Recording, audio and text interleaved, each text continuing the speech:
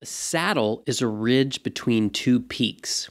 The saddle is a high point from which runoff can be collected and stored in some landscapes. Here's a saddle dam designed by P.A. Yeomans in Western Australia.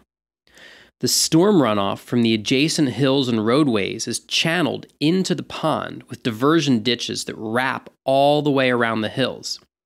In a saddle dam, the saddle itself of the hill can be the spillway of the reservoir. When this saddle dam is full, it overflows through the saddle and the water collects in the larger pond below. You can see how this reservoir location takes advantage of its position high up in the landscape. All the land below the saddle ponds can now be gravity watered.